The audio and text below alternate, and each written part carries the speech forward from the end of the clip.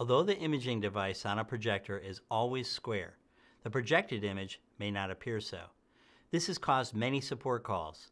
Most of these support calls could be avoided with proper installation. Here are some examples of common alignment errors.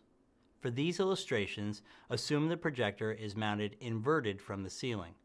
To start adjustments, zoom your image so that it does not fill the screen.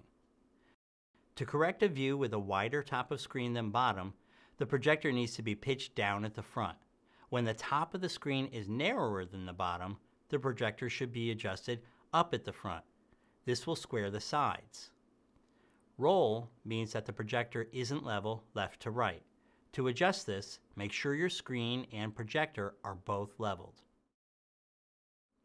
Another common error is called yaw. The projector is level to the screen and pitch is accurate, but one side is shorter than the other. To correct, the projector would have to be turned to the right or left until the corner comes in line. Going too far would shrink the other side. Again, the edges should be squared. Canon's compact installation projectors also have lens shift capability, which lets you move the image into a specific position. Get your image square as your first priority. Then lens shift the image into position and zoom to fill your screen. Canon's latest compact install projectors have 4-point keystone adjustment. Digital keystone adjustments should only be used as a last resort. In other words, try everything I just described before using them.